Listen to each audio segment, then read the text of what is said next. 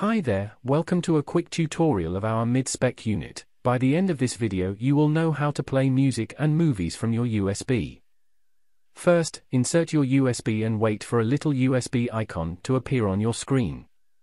Once you see that icon, it means the unit is reading your USB. Tap on the music widget to open the music player and tap on this little hamburger menu on the bottom left corner to see all your music. After that, you should see this screen. If you tap on Directory, you should see all the music that is on your USB. Simply tap on the folder you wish to listen to music from and the song will play automatically. Tap on the back arrow at the top of the unit to see your music player.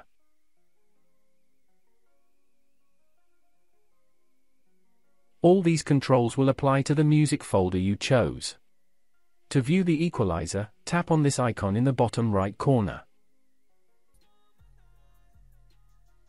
It may look intimidating compared to other equalizers, but the easiest way to understand it is to split it in three sections. The first is your low frequencies such as bass, the middle section is your mid frequencies, and the last section will be your high frequencies. So if you'd like bass, you'd increase this area, or if you feel the high frequencies are too high, you'd reduce this area. But you can always use the 5 provided presets. To play videos, open the app drawer and search for the video icon. If you are greeted with this sample video, simply tap on this arrow on the top right corner to view your directory. Tap on this icon to change the directory to UDisk.